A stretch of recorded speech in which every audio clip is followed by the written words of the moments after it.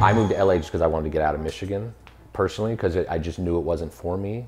And I had the luxury of having my grandfather here, my mom's side of the family, but also, you know, Dave, who was a huge part of, I've known Dave since I was 4, maybe, and is one of my dad's closest friends. So I knew I had like a net out here, some sort of network to fall back on, or maybe it made my parents feel more comfortable. I don't know what it was at that time. Well, first off, I came out here, I was working at a gym, had no aspirations really to do anything in music, and Dave needed help at his vocal studio.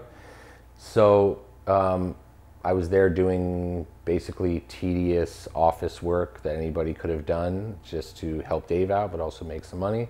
And he had an artist come in, this girl named Esme, who was signed to Tenman Records, which was Justin Timberlake's label through Interscope. They brought her in because she was recently signed. She recorded and was in the process of finishing her album. They brought her into Dave to work with her, get her right for live performances. And they said, we got to get her out, you know, doing some little shows here and there before kind of the world sees her. So we need to do it under like a pseudo name and everything, because she was like a big YouTube girl. She was used to singing, clearly this amazing big voice. Her performing, she wasn't used to that. So they needed to have her go through the paces and get her like log her 10,000 hours. So they were talking about it. I overheard a conversation about how they needed to book her in small places. We need to figure that out, figure out who wants to do that. And I said, well, I can do it. Like I don't even know why I said it. Like I hadn't never booked anyone before. And I volunteered. I go, well, yeah, seemingly like how difficult could that be? There's a million music venues in LA, seemingly every night of the week. There's open. You don't need it to be a big show. You just want her in front of people. Naveen and Ken said, yeah, sure, okay, if you want to do it. Basically like asking Dave if that was a good idea. Dave like gave me the go ahead, and I started booking her. Like we did 5 nights a week. I created this name named Sandy James. If it's a restaurant, started calling restaurants, going, you sometimes have people sing. I don't care if they're there for the music or not. Like just let her, we'll bring our own things. You don't need to pay us, anything like that. Because that's all that they cared about. They just wanted her out there 4 to 5 times a week. So we did that for like 3 months. When I would go first, I was there just because I set it up to make sure that things would go right, but I'd heard the songs a million times, so I wasn't paying attention. Then when they asked me to like, well, how'd it go? What do you think? I started looking, like I started paying attention to how it seemed like she was doing, how read the room, how the audience took it in. Because it's tough to go to a place that they're not there to hear you sing, right? So you have to win them over. And once I started kind of looking at it like that, I couldn't believe that I never had seen it like that. All the different elements that go into what a performance is, what makes a good one, what makes a bad one, what makes a forgettable one, what makes a memorable one.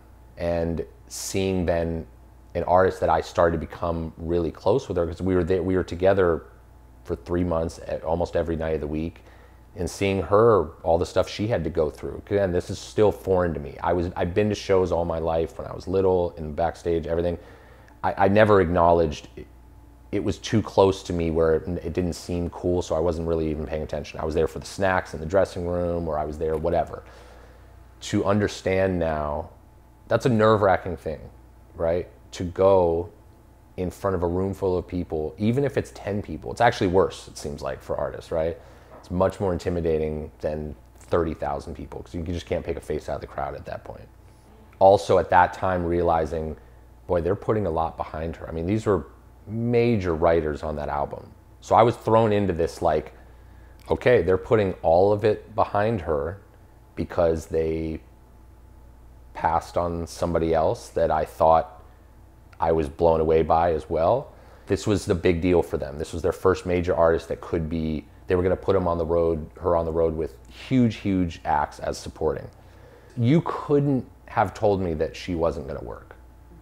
I was like, you spent how much money on this album and her music videos? Again, Justin gave her like 2 singles featured on there. They had, Gaga wrote on one of them, Ryan Tedder had several, Polo the Don was producing, and that was when he was, it was like, I couldn't understand how that wouldn't have worked, right? And then watching it get fumbled and not handled in the way that maybe it could have or should have or whatever, I was like, wow, I already don't know if I like this, like the model, the business model of a label.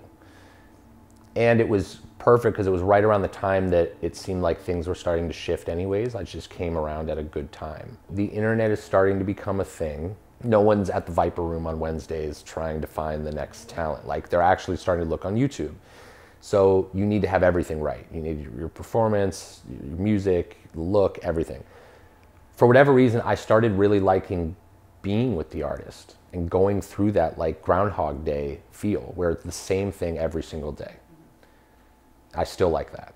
But I started working with other artists that were, that Dave was working with as well. They were like, hey, Elliott can book you shows. Because I started going, yeah, I can totally do that. And then if you want me to be there, if you want me to capture it on camera, we can watch it after. Like, it started to develop a thing where I had a few artists that, not even that I really believed in or not, it was just, it was goes, this is fun, this is great, I'll work with any, like I can go do this and I can make a little bit of money and I love being around it. I started to develop relationships with the people at the venues. It was unreal to me because it was so new. And it just felt like, this is something I'm good at. I can do this. Like, and I was in rooms with people that were way more experienced, hugely successful, and for some reason I just felt like, yeah, I have no business being here, but I'm here and somehow I'm like getting by. Like, nobody's like pulling my card to like ask my resume, right? I'm just here and I'm able to speak. And also seeing, like, because we were working with Justin's label, he was on the road. It was the Future Sex Love Sound tour. So watching that from behind the scenes and traveling around, we went with them a few shows. I'd never seen such a massive experience. This was this traveling circus to the highest degree I've ever seen. He was at the peak. He was the biggest artist in the world at that point.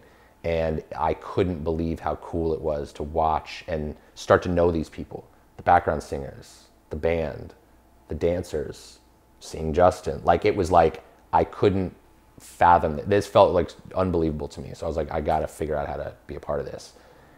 There was a decision made to move my brother out with me, move him out from Michigan. He felt the same way I did about Michigan. It just wasn't for him, right? It was, he had something bigger he wanted to do. Even at that time, it wasn't known. He was 14, maybe turning 15.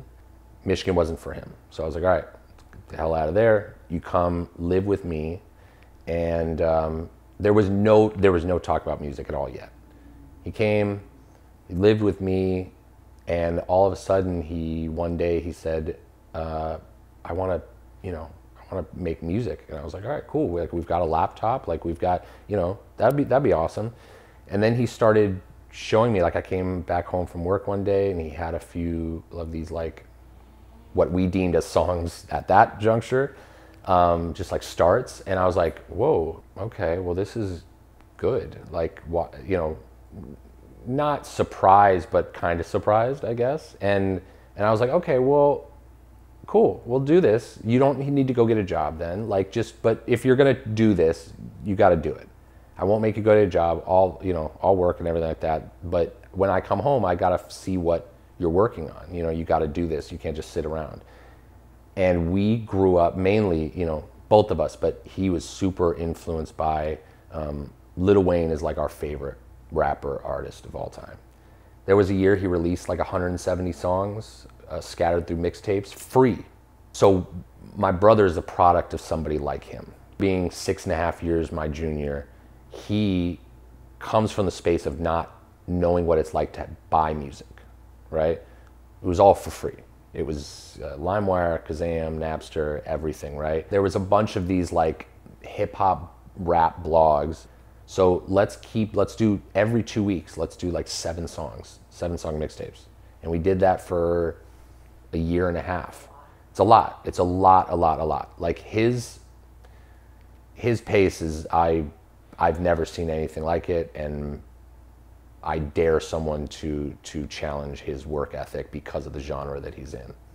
And we started shooting little videos too, our little handheld stuff. And this was right around the time that like Mac Miller was rising. And so there was this sort of wave of internet white boy rap, but also my brother was not the happy-go-lucky artist. We grew up listening to Cash Money and No Limit and all this down south rap. So it was very different. It was Bone Thugs, 3 6 Mafia, all that. So people were fascinated by the juxtaposition of how he looked and the content and how he sounded, all that stuff.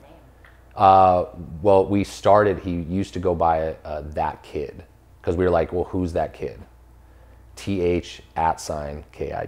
And so, again, it didn't take long for like blog sites to start posting him. Again, wasn't big ones, but he all of a sudden was in there when they'd make a post, like he would be towards the top of the popular posts amongst, you know, bigger artists. And so I feel like it doesn't take much for people to to like pour more gas on the fire to go, this is actually cool and we're gonna make this something. This was before SoundCloud was existing. My brother and two of our guys on our collective were the first 50 artists that ever put their music up on SoundCloud, where they reached out, flew out to us, wondering who we were, why were we getting this traction, because we weren't with a label. And we were like, again, in that first 50 artists that ever got paid off of SoundCloud. And, but it was Mediafire at that time, right? And we were just like, God, okay, so if there's 300 downloads, maybe there's 10 people in LA, you know, who would want to see a show? We just started asking, right? And eventually you start on Facebook. That's where it was. And so it was, come to Chicago, come to Texas, come to wherever. We were like, you know what, let's build this online until there is a legitimate demand, and the first shows you'll ever do are people that know your songs. We went up on sale. It sold out the small rooms where they moved us upstairs. Bunch of people. All of a sudden there was like a line around the block, and a line at that time at that venue is like 75 people. Okay, we couldn't believe it. It might as well have been the Staples Center. Like it was like, holy smokes, this is, and it was like $10 a ticket or something like that. But we couldn't believe it. Couldn't believe it. That was it. That was enough. It gave us the gas to go. Like it was like, okay. He started getting reached out to by certain other internet rappers. That's what I want to call them, right? He was still a video guy. He edits all of his own videos still to this day, whether whether I shoot it or someone else shoots it. And so some artists were coming in for Coachella, and they reached out to him because we shot all of our early videos on a legitimate VHS camera. It wasn't an effect, it wasn't anything. It was a Sony Hi8, and he got asked to come and shoot some videos for some of these artists. And so he did that. And then they realized he could do music, and they were like, wait, dude, you never fucking said this. Like, you never told us that. And he connected with some of these guys and felt connected personally, but also liked them musically. So I had them stay with me instead of going back to Memphis after Coachella. And all of a sudden it was like, wow, this is happening. 3 of them are here. They're recording in my garage. Pictures started to go out on the internet of all of them together, and for whatever reason, the fans just freaked out that they were all together. Somehow they liked all of them individually, right? Xavier Wolf, who went by Etha Wolf back then, and then a guy named Chris Travis and Eddie Baker. And so we had this little factory going on at my house. But we honestly didn't even start thinking about that. Like, that wasn't even a thing. We just knew we were doing something that seemed really, really cool, and people started to take notice. And if you find the right, it's all about finding the right partner, right? And the person that believes in it, and that is, again, gets to detail. If I ask you what the song is and why you like this song, you better be able to tell me what it is and why you like it. Don't be general and bland with me, because now I know you haven't really done your research. Someone brought the name up, you called us in, you want to figure this out. However, they'd all taken label meetings. It rubbed them the wrong way, so they go, F it, we're going to do this by ourselves. And I go, yeah, let's go. I'm gonna start booking things. I started asking on Twitter. I said, guys, ask everyone, where are you listening from? Okay, we have 80 people in Milwaukee. Where do you go to shows at? They said the venue. I had them tweet at the venue. By the time I reached out to the venue, they'd already been alerted on social media, right? And so they go, got it, yeah, I saw it. Everyone was hitting us up about this 2 days ago. I was like, we'll rent the van, put together a, at that time it was like a 12-city tour, which felt like massive at that time. And we went around, we all stayed in the same room at a Motel 6, ate McDonald's, and we're in heaven because we were going around city to city. That first tour, the capacity maybe 250, it was packed. But also the energy, because the guy's music is energy. We had our versions of like mosh pits at these shows. And this isn't standing around bobbing your head hip hop. Maybe also to help with ego, one person was not going to go ahead of another. The four of them were going to tag team it all, right? So I go, okay, Eddie, pick a song or two. Zay comes in, Xavier does 2 songs, Elmo comes in, does 2 songs, Chris comes in, does two songs. So it's constant. There is no one set. We're performing for an hour and 30 to an hour and 40 minutes total. It's not like Eddie's doing 15 minutes, then Xavier's doing 15 minutes, and this. Let's just go. It was exhilarating. I loved every second of it. The guys were all so close, so seeing that on stage, I recognized how special that was. Very few people go to shows alone, right? So you go with a group of friends, especially our genre. It's like 6 of them in high school show up, and they see, these guys they're boys too, and they're all doing it together. They all would go, wouldn't this be incredible? We can do that. So in LA, nobody really wanted to give us a chance to perform at a legitimate venue. An all ages rap show was really like looked at as, they're not going to make money at the bar because everyone's smoking weed, no one's drinking. It was aggressive. They saw clips of our shows and it looked aggressive. So nobody really wants to take a chance on that. And also we weren't big enough yet to do 700 or whatever. It's like 500 people. So I rented out a warehouse, rented sound equipment, loaded it in our SUV. We went and set up our own thing. I hired private security to my wife. My parents were at the door. We sold merch. And next thing you know, we had 1,500 kids lined up around the block in like Compton, and there was helicopters flying over and the police were shutting us down. We had all the kids go back to their cars.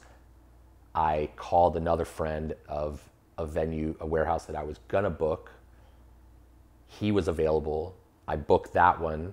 We tweeted out the new address and it was chaos, and they all went over. In an hour, we packed up the van and we got over there. That was to me like the turning point of when that happened. And I noticed it when it was happening. Like, it's like it was yesterday. I knew it was happening because it felt like electric. After the warehouse stuff, that brought attention to everybody. All of a sudden, Live Nation, Golden Voice, everyone wanted to meet with me to figure out, well, you got to do, I mean, again, we're pulling a bunch of people, more than the artists that you have playing your venues that have radio hits, to come out. So they offered me to do a show at the House of Blues on Sunset, which is no longer there, but a legendary venue. And what they offered me was lower than what we made on our warehouse show. I go, okay, well, I don't want to do that. That doesn't make sense. But I knew I had them already. They showed me their hands. So I said, well, you rent it out for private events, right? Don't you? I said, yeah, but not on Fridays or Saturdays. Those are for shows. I said, no, all right, no problem. How much is it to rent it out? Gave me the cost. I rented it out for a Wednesday. We sold it out. They couldn't believe it. And so the industry's small, as all of you guys know, like, and that started to get around. And all of a sudden, because it's LA, all of a sudden I go, well, why is there 15 comps for these people that, like, if I'm renting out the venue, these label people are showing up. They're asking to come in the green room. They're meeting the guys, and the guys don't care.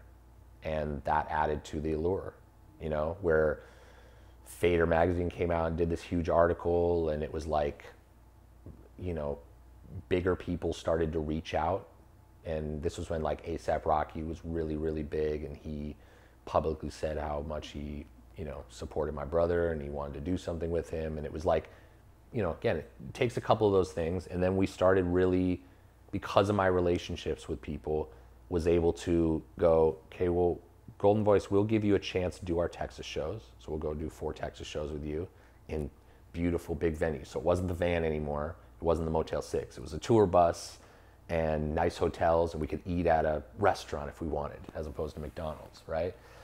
Again, it's such a privilege, like, to like genuinely go out there, because people can still support our music without really paying anything, because the music is free. But also, we've always said, buy a piece of merchandise or buy a ticket to a show. At least you get something in return for that. And that's why we've been able to build like a really strong, loyal fan base, to where our merchandise sells out. We do, you know, 5,000 to 7,000 pieces of merchandise a month just for my brother. And we have our own warehouse. Our fulfillment center is our family and friends that we've hired to do that. And it's like, it still hasn't felt too much different.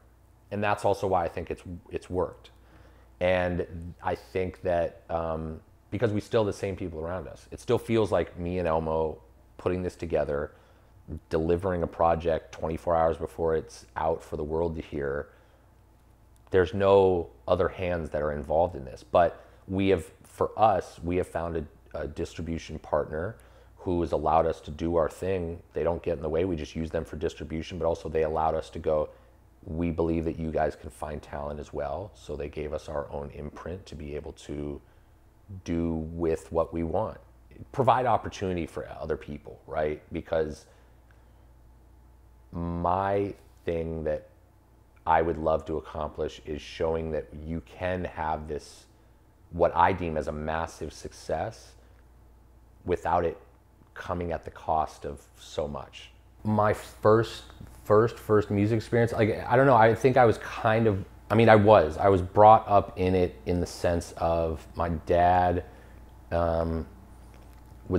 is a photographer, and started doing that. Like, he was shooting for like Cream magazine when he was 17, so way before, you know, I was ever around. Blue Oyster Cult, Utopia, David Bowie, Iggy Pop.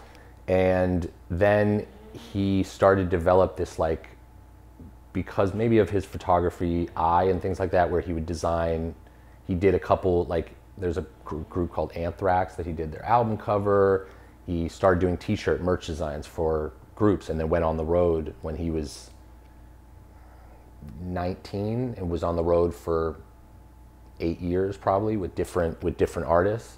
But mainly there was an artist named Todd Rundgren that he became personally really close with, and Todd did like Hello It's Me and Bang on the Drum All Day and Can We Still Be Friends. I mean, he's had a pretty legendary career, but my dad was out on the road with him for almost a decade, doing photography and handling all the merch. But this was when they were doing like arenas. So this was like, my dad, now it's crazy because all the stuff me and my brother think we're doing, like, my dad's been there and he's done it. And their friends are musicians, like, and my mom is a clothing designer, and she's done like clothes for all these, you know, but Ringo Starr and Paul McCartney and like all these sort of like rock and rollers, these older rock and rollers, and she does like hand stuff, like custom hand stuff. So whatever, people come to her for their stage outfits sometimes.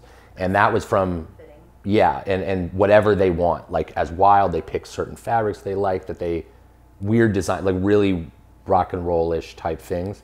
And she doesn't do that as much anymore just because she doesn't have to, but like that was always around us. So yeah, me and my brother now, we have our own independent label, and we found the right distribution partner for that. And we are, yeah, we've signed, so mainly we found these amazing producers from all over the world. Like, and I feel like the producers never really get the protection or the love that they deserve, especially in rap music. They don't get anything really, and no one really shows how important they are to what is currently going on.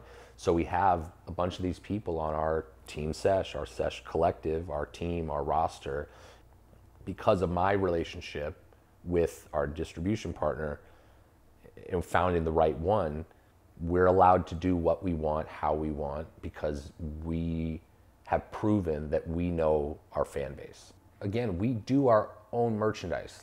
That's a very huge, we don't have a company that does it. We do our own merchandise. We don't have a PR team. We do not pay a publicist. We do not pay a booking agent. We have no, marketing team at all. We are the marketing team. We make our posts. There's ways to go about all of this, even with working with friends or family. Like I have this weird thing about trying to prove to people that it doesn't have to be the standard that it's always been in anything. And I want to prove you wrong that all the things you say can't be done. I want to figure out a way to go, well, you would have never known. Like the Wizard of Oz thing. Like you pull them behind the curtain and it's literally just a guy doing this thing. So like what? I want to continue to build this thing with my brother that we've built that has now allowed us to live this life that is, beyond like anything we could have expected, except it sounds weird, but I totally envisioned it, or else I wouldn't have spent the time. Well, I want to provide opportunity, and again, that we've went through these, we've trudged through the snow where we've made these marks now.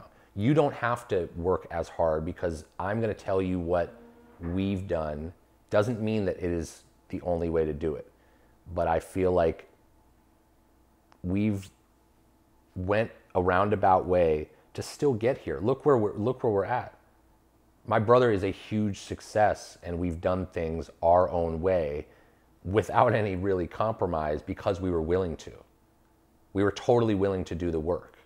And that's what so when we have people come to like VU, for example, I want to go just have the guts to take a swing, because there is an alternative. Right? Like it blows my mind when I say things that are common sense to me now and someone go, oh my, I didn't even think about that. I'm like, oh man, like everyone has to know this stuff. You're telling me you don't know? Yeah, that's, yeah.